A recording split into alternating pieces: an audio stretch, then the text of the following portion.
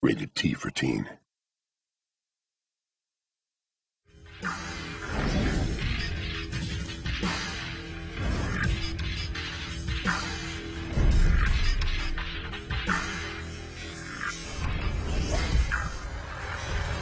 We felt like the weapons were going to be the key component which would help you provide your own identity.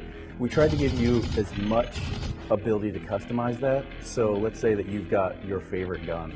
Someone comes along and picks this weapon up and they're gonna know, hey, that's George, hey, that's Tom. That weapon is awesome. I just love stealing your gun. We felt like it gave it that unique feel that everyone wanted to have in a first-person shooter that made you feel like you were unique. The weapon components that are featured in Blacklight are very tactical and also interchangeable with each other.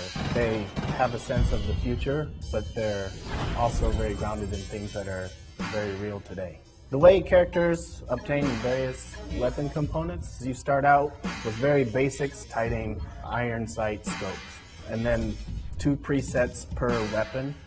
From there, each battle you gain certain achievements. As you build those achievements, then it unlocks certain pieces that then you can have more presets. You can also take it and build your own weapons. Weapon tags are basically charms or trinkets that people attach to their weapons, and sort of the crazy charms that people are adding to their cell phones and stuff. And weapons have their weapon sling loop. So we started developing tags actually that you can hang to this little thing, and it has its own physics and everything, and you can run around. And they actually come associated with little perks that can improve the player's skill set. It's definitely a little way to add a little bit more personalization to your weapon, and it's actually a very cool system. We tried to keep the weapons in Blacklight really, really grounded in reality.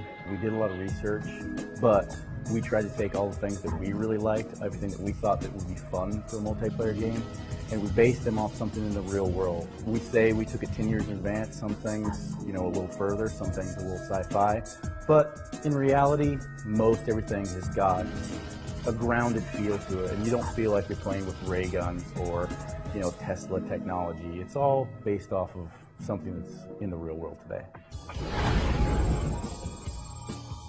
The weapon attributes in Blacklight are actually very, very deep. There's up to about 25 different attributes that change on the weapons themselves with the new customization systems. Buttstocks themselves will, in a nutshell, control the kick as well as some of the velocities of the player.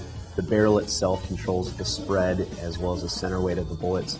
The scopes, of course, change zoom and optical views, but also will change some of the accuracies of the weapons. The magazines themselves, of course, have the amount of ammo, but also the weight of the player and then the reload speed, which if you're in a firefight and you quickly reload, hopefully you're going to win that match. But also the different base weapon systems makes the combinations huge.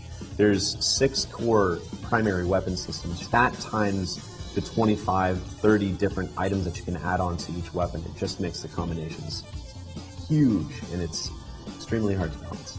The future of warfare is just around the corner.